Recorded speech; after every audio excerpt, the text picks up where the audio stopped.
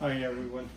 Today I'll be doing a repair video of a loose door handle on a GE French door refrigerator. It's a very easy, simple fix. Takes less than a minute, and all you need is a Phillips screwdriver and just a little bit of force, and that will take care of it.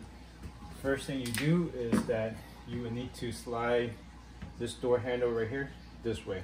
You'll need to use a little bit of force, and that should be able to get it right out.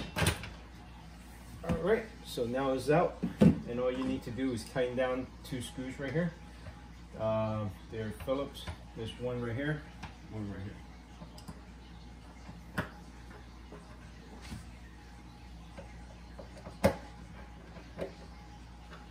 Alright, they're all tightened down, and you might want to clean that up a little bit, and then you can go ahead and put the door handle back on, and basically it just goes in the same way that it's taken out. You will align the tabs right here, the openings.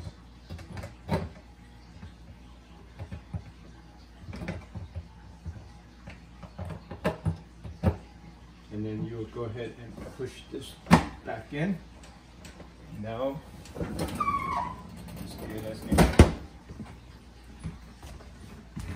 if you find this video helpful, please hit like and subscribe. Thank you.